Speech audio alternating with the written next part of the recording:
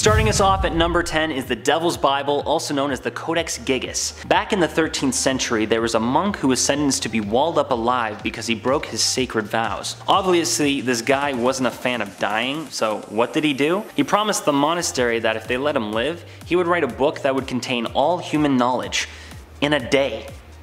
Yikes. That might be worse than death. In order to fulfill his promise, he sold his soul to the devil himself. Supposedly, this Devil's Bible contained a complete Latin translation of the Bible and multiple other texts, such as medical formulas and even instructions for performing exorcisms. This book was created using more than 160 animal skins and apparently takes 2 people just to lift it. Although, mysteriously, this book became a bit lighter because 12 pages are actually missing. Rumor has it, these pages contain satanic rituals to summon the devil himself. Of course, there is no way in knowing unless we read it for ourselves, so if any of you hardcore readers out there get a chance to take a peek, let me know in the comments. In our 9th spot today, we have the missing leg. On April 19th, 1995, at 9:02 a.m., a bomb was detonated inside of a truck by a federal building in Oklahoma City. Sadly, 168 people lost their lives as a result of this attack. Now, while investigators were working on this case, they came across a detached leg in a military boot. They originally thought that the leg belonged to one of the victims, Lakeisha Levy. However, she was buried with both her legs, so it couldn't have been hers. In fact, her body was actually exhumed and analyzed. But because her body was embalmed, taking DNA tests from the leg she was originally buried with wasn't possible. So it's not known whose leg this belongs to. Was it Lakeisha's leg? If so, then who does the leg that she was buried with belong to? Investigators either think it's another victim or an additional terrorist. But to this day, nothing has been confirmed. In our 8th spot, we have the Copper Scroll treasure. In 1952, a copper scroll was found alongside other Dead Sea Scrolls in a cave. Now, this scroll was quite interesting. As its name suggests, the writing was engraved onto a copper scroll. When translated, it apparently talks about a bunch of hidden treasure. Now, this scroll is over 1900 years old. During that time, the Romans might have been out to capture the treasure, so they hid it in order to prevent them from finding it. So maybe this scroll is a key in finding the treasure. The question is the treasure real? Will we ever find it? And if it is real, then where is it hidden? In at number 7, we have the human feet. Since 2007, around 20 dismembered human feet have washed up on the coast of Salish Sea in British Columbia, Canada. What's weird is that the feet are often found still perfectly inside of their laced shoes, and investigators still don't know what to think. A couple of the feet have been identified, like one belonged to a missing male, one belonged to a missing fisherman, the other belonged to a woman that jumped off of a bridge. So it's believed that these feet belong to victims of terrible accidents or belong to people who took their own life. It's still very strange, like why have so many feet washed up in the same area? Now, police ruled out foul play, but some people believe that these people were gang members or victims of sacrifice. In our 6th spot, we have the farm murders.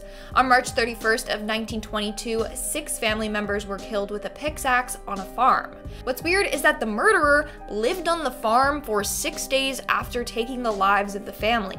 The killer was taking care of the cattle and using their kitchen to cook meals for themselves. When police did find the bodies, the killer had already fled. Now, what makes this case scary and more chilling is that a previous maid said that she recently quit because she thought that the house was haunted. She heard voices and footsteps coming from the attic. So police think that the killer was living in the attic for quite some time before committing these crimes. To this day, the murderer has never been found. The files were sealed in 1955 and the house was eventually demolished. We're now at our 5th and halfway mark with the Big Gray Man. The Big Gray Man is said to be a cryptid that haunts the summit of Ben Macdui, located in Scotland. Some people think that it's just a legend, whereas other people have actually seen this creature. It's said to be an extremely tall, human-like creature, being over 10 feet tall, with short hair and broad shoulders, with long arms. Needless to say, you don't want to encounter him. But like I said, there's been so many eyewitness reports that many think this beast is indeed real. To this day, scientists still haven't been able to come up with an explanation for the sightings. In our fourth spot, we have the Oak Island Mystery. The Oak Island Mystery is a 200-year-old legend that insists that pirate treasure is buried on Oak Island in Nova Scotia. Multiple attempts have been made to discover this treasure, however, none have been successful. In fact, several people have died trying to unearth this mystery. People believe that the treasure contains William Shakespeare's original manuscripts, Marie Antoinette's jewels, and other artifacts worth millions of dollars. Named the Money Pit, the supposed spot for the treasure is over 200 feet deep and is filled with booby traps to prevent anyone from reaching the treasure. The question is this legend true, and will we ever unearth some treasure? Because so far, nothing has been found on Oak Island. In our third spot today, we have the Bigfoot. For sure, you have all seen that infamous blurry photo of the Bigfoot, walking, but is he actually real? Well, over the years, there have been a number of credible sightings of this beast, leading many to believe that he is indeed real. Take Michael Green, for example. He is a former US Army tank commander and fraud investigator who ended up encountering Bigfoot. Why would someone of that rank lie about Bigfoot? During a camping trip in a North Carolina forest, he claims he encountered this beast. He said that he woke up in the middle of the night to the sound of something approaching his tent. Soon, it was directly over his tent and let out a deafening roar that, I quote, scared the devil out of him. He claims that this beast was about 7.5 or 8 feet tall and striding with ponderous arm swings. He truly believes that this was Bigfoot. So could it be that the Bigfoot is indeed real? Let me know what you think. In our second spot, we have the woman who named her killer. Now, this case is the definition of bizarre. Now, this case has been solved, but how it was solved still remains a complete mystery. Let me explain. So in 1977, a woman named Teresita Bassa was murdered and her jewelry was stolen. Police tried finding the perpetrator and the jewelry, but it was unsuccessful. That was until Bassa's coworker, Remy Cho, got in contact with her ghost. So Remy hardly knew her, okay? Then she just randomly started having visions about her. She kept seeing this man's face behind Bassa. So she decided to try and actually contact her from the dead. She sat down with her husband and actually channeled her spirit. She took control of Remy's body and told her husband the entire story of her murder. It was done by a man named Alan Showery. The two went to the police with this information and they investigated Alan and he was arrested for the crime. Isn't that wild? Like, literally, she got in contact with her spirit and the spirit told her how to die. Like, this whole story is just one big mystery. And in our number one spot today, we have the Dyatlov Pass incident. Now, this is one case that keeps me up at night. So in February of 1959, a group of 9 experienced hikers set out to travel the snowy mountains of Siberia. However, they all ended up mysteriously dying one by one. So during the night, something caused them to cut their way out of their tent and flee the campsite. The hikers were not properly dressed. Some were even found completely naked. Some had died from hypothermia, others were killed by physical trauma, and it was very gruesome. So what happened that night? Was it an animal attack? Military involvement? Infrared sound-induced panic? These are all some of the wild theories out there. But to this day, we still don't know the truth behind this incident. Starting off this countdown, we have Cicada 3301. Now, this is one of the most famous internet mysteries of all time. So it all started in 2012 when a mysterious organization, Cicada 3301, posted a weird message on 4chan. According to the message, there was a secret hidden within their posted image, and they were recruiting highly intelligent individuals to try and solve it. They said that solving this would lead them on the road to finding them, and that they looked forward to meeting those that solved it. Well, it turns out that by opening the image file in a text editing app, a string of characters would appear. When decoded, it led users to a website with even more weird messages. Some say that they solved the mystery. Others say that those who completed the puzzle are recruited for something and are never heard from again. What are they recruited for though? That's what I would like to know. Coming in at number 9 is the Nazca Lines. Most of us have heard of crop circles before, but what about the Nazca Lines? The Nazca Lines, just like crop circles, are actually named geoglyphs. Now, what is a geoglyph? A geoglyph is a large design produced on the ground and usually formed by clastic rocks, stones, stone fragments, and gravel or earth. The Nazca Lines were first discovered in the 1930s when pilots were flying over the Nazca Desert in southern Peru and came across these massive drawings. The ancient Nazca civilization made up these drawings consisting of animals, humans, and plants around 2,000 years ago. There are said to be over 100 of these drawings spanning a total of 50 square kilometers. And while many can identify who and what created these massive drawings, no one alive actually knows the reason behind them. Scholars theorize that these were massive signs to give incoming sailors directions, or that they were a way to communicate with those above us. Dun dun dun!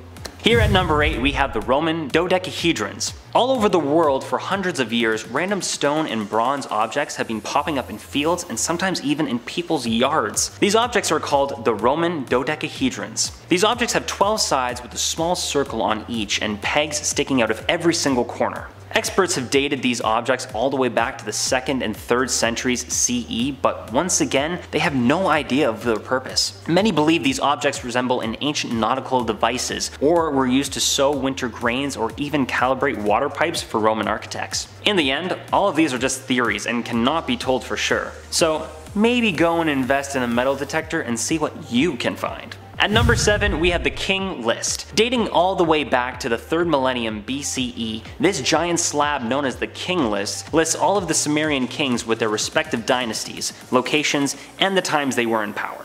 This may not seem like much of a mystery to you, but the mystery isn't the list of the Sumerian kings on the slab, but what is actually included in the list of kings. There are mythological events inscribed on the slab, as well as the events of the Great Flood and the tales of Gilgamesh, meaning that the stories from the Old Testament could indeed be true and that the kings included on the list were actually gods or demigods. Hopefully all that power didn't go to their heads. At number 6 we have the Antikythera mechanism. Back in 1900, a group of sponge divers discovered a shipwreck in the Mediterranean dating all the way back to 70 to 60 BCE. These divers salvaged 3 pieces of bronze making up what is now known as the Antikythera mechanism. This shoebox-sized artifact stunned scholars for over a century due to the fact that the object's gears and internal mechanisms were far beyond any of the known Greek tech of the time. Some even believe that this object is proof of ancient aliens' visitations to Earth. Although in the late 20th century, X-rays showed that the object is designed to track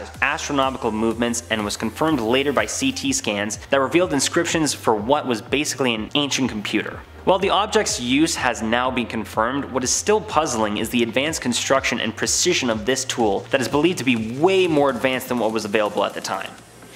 I don't know. If you ask me, I say aliens. At number 5 we have the stone spheres of Costa Rica. Ever since the 1940s, scientists have been digging up these ancient mysterious spheres in the Dicus Delta of Costa Rica. Originally discovered by agricultural forays by the United Fruit Company, small stone spheres ranging from a few centimeters wide to 2 meters in diameter and weighing over 16 tons have been popping up everywhere in the Dicus Delta. Every single one of these spheres is man-made and made up of an igneous stone known as granodiorite. Many of these stone spheres have been moved to high-profile locations throughout Costa Rica, and some are even now privately owned. Everyone seems to love them for their decoration, but the coolest thing about them is that absolutely no one knows why, how, or who made these strange objects. Seems to be a common theme, huh? At number 4 we have the bog bodies of Northern Europe. Ever since the 18th century, hundreds and hundreds of well-preserved human bodies have been discovered in the peat bogs of Northern Europe. Some of these bodies have been dated all the way back to 8000 BCE. Some of you may be familiar with the famous Toland man,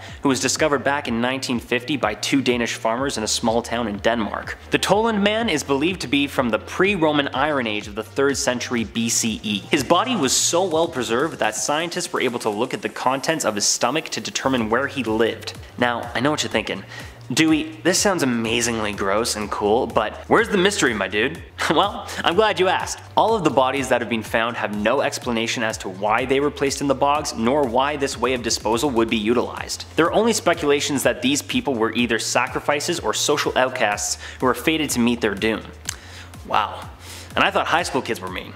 Coming in at number 3 is the underwater ruins of Japan. Just under the surface off the coast of Yonaguni-jima is Japan's very own Atlantis. First discovered back in 1995, divers and researchers believed the findings to be nothing more than just a series of weird rock formations that included straight lines and right angles. Later, there were researchers that discovered a large stone gateway, carved stairways, and streets to huge vaulting towers. Many believe the underwater mystery to be the fallen city of the Jomon people.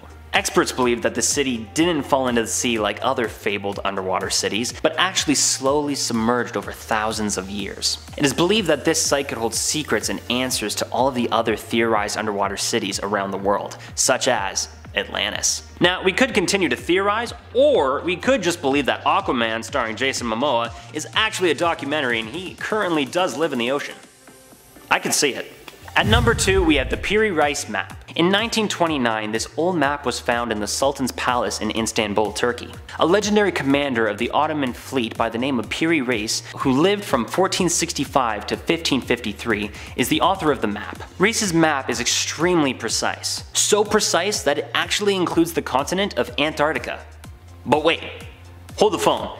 Antarctica wasn't discovered until 1773 by British Captain James Cook. But yet, here is Piri Reis's map showing Antarctica back in 1513. Was Antarctica actually just discovered much earlier than originally thought? Or did James Cook just take credit for someone else's hard work? We might never know.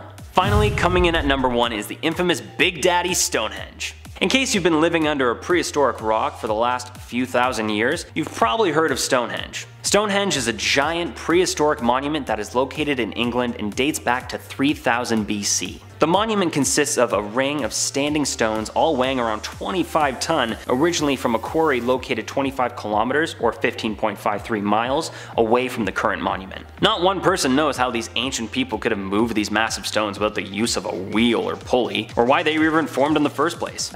Starting off this countdown, we have Jeanette De Palma. In 1972, a dog was out playing in the forest when it brought a decomposed forearm back to its owners. From there, the search was on for the missing person's body. Turns out that it belonged to a woman named Jeanette De Palma. She was missing for 6 weeks, but eventually the rest of her body was found on top of a cliff. Now, what's weird is that the area surrounding her body was covered with occult symbols. Rumor has it that she was sacrificed by cult members or killed for pissing off Satan worshippers. But sadly, police couldn't determine the cause of death due to her badly decomposed body. So not only do we not know her cause of death, we also don't know why she was killed or by who. In our 9th spot, we have Heaven's Gate. This was a creepy and popular American religious cult on the internet that believed in UFOs. In 1997, police found 39 members of the cult dead inside of a house. Apparently, the members took their lives in order to ascend and board an extraterrestrial spacecraft and go to another planet. They were all found wearing arm patches that read Heaven's Gate Away Team. To this day, the website is still up and running, and no one knows who's running it. Now, in 2015, the administrators behind the website did do an email interview. In the interview, they called themselves Tela, which stands for the evolutionary level above humans. They claim that the dead members are actually alive and have transcended their human bodies, and that they will come back eventually. To this day, their identity still remains unknown. In our 8th spot, we have Chip Chan. This is one internet mystery that has always left me unsettled. Chip Chan is the name given to a Korean woman that was discovered in a 4chan webcam thread in 2008. It immediately caught the attention of a number of people because the footage revealed this woman sleeping in unusual positions for long periods of time at unusual times of day. In fact, at first, people thought that she was dead. She also sleeps in weird positions like on a chair or on the floor. After doing further investigation, users found that this woman believes that a mind control weapon was implanted into her ankle bone and under her left eyebrow. This chip is said to control her, and that's what's making her sleep all the time. She also claims that she is being held by a corrupt officer named P, and that she installed these webcams into her home so that she can see what happens to her when she's sleeping. This story is just so freaking creepy, and I don't think it's ever been solved. In our 7th spot today, we have Kanye Quest. Yep, not Kanye West, Kanye Quest. Kanye Quest 3030 is an RPG game that was released in 2013. Now, it seems just like a silly game. It centers around Kanye West, who on his way to take out trash travels through a wormhole and into the future. He then has to take down an evil dictator, and you got Tupac, Snoop Dogg, Dr. Dre in it, and you can have a rap battle with them. Now, the game seems pretty harmless. That was until a player found out the game's dark secret. At one point in the game, you can interact with a displayed message. It seems like gibberish at first, until people realized it said, "Ascend and worship the based god." Further on in the game, you are asked to enter a prompt, and you can type anything you want. But if you type "ascend," the whole game changes and you're put in this secret area. Eventually, players got to a screen that congratulated them on being an open-minded and curious thinker. They then instructed the player to not tell anyone about what they found. It then asks if you wish to participate. If you click yes, then they give you instructions on an exercise that you need to complete. Furthermore, players discovered a QR code that led to a now defunct website. In the end, it was discovered that the game has been tied to the religious cult of Ascensionism and to a mysterious company, Ascension Records. The true meaning of the secret of this game has remained unsolved to this day. Coming in at number 6, we have Jack Froese. Now, there are a number of creepypastas out there about someone dying and then their loved ones receive phone calls or Facebook messages or texts from the dead person. Well, this actually happened in real life. Jack Froese was a 32-year-old man from Dunmore, Pennsylvania. In June of 2011, he died suddenly and unexpectedly from a heart arrhythmia. 5 months after Jack's death, his friend received an email from Jack's account with the subject line, "I'm watching." Soon his family started getting emails from Jack as well. Now, of course, they didn't believe it to be Jack for a second, but whoever it was, they knew intimate details regarding his friends and family, details only Jack would know. To this day, no one knows who sent these emails. We are now at our 5th and halfway mark with GhostNet. This is the name given to a large-scale cyber spying operation uncovered in 2009. In fact, it has been described as one of the most extensive operations ever uncovered. Yet, no one knows who was behind this operation. So in 2009, it was found that an organization infiltrated over 1,000 computers across 103 countries. They did this by sending emails with attachments or links to individuals or organizations. By opening the file, the user would unknowingly download a virus onto their computer that allowed the hackers to gain complete control of their computers, so they could read and send data and even turn on someone's webcam and microphone. Like I said, no one knows who was behind this, but since the network originated in China, some believe that the Chinese government had something to do with this. Others believe that the CIA or the Russian government were behind this. In our 4th spot, we have the most mysterious song on the internet.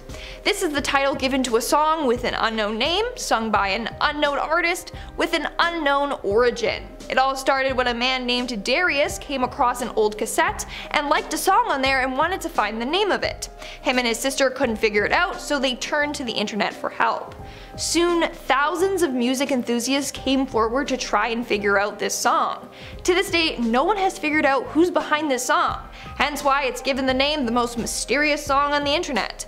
What's even weirder is when the song was shared online, a number of people recognized it. They said that they have heard it before, they just can't put their finger on it. In our 3rd spot, we have Markovian Parallax Denigrate. This mystery started back in the 90s and revolves around a number of weird and confusing posts that appeared to be complete gibberish. Back then, there was something called Usenet, which was like a forum. On August 5th of 1996, hundreds of weird messages started appearing on Usenet. No one knew what they meant, but people knew that they were related because each post had one thing in common. The subject line read Markovian Parallax Denigrate. Turns out that these are secret codes, but no one has been able to crack them yet. In our second spot, we have Ted the Caver. Now, some say this is merely just a creepypasta, whereas others believe it's a true story. I'll let you decide what you want to think. Back in February of 2000, a man known only by the name of Ted the Caver posted about exploring an unknown virgin cave passage in the US. According to Ted and his journal entries, when him and his friend entered the cave, they found a narrow passageway with a small hole. So they drilled the hole and decided to explore it further. But as they went to explore this cave, weird things began to happen. Him and his friend heard ghastly screaming, they found weird hieroglyphs on the cave walls, and apparently encountered evil spirits in the cave that followed them home. All of this was backed up with images of him and his friend exploring the cave. The last post was on May 19th, 2001, when Ted revisited the cave and said he would update everyone when he returned home. He never updated the post, making people believe that he never returned home. In fact, this mystery was so popular that a horror movie was made off of it. And in our number one spot today, we have the Lake City Quiet Pills.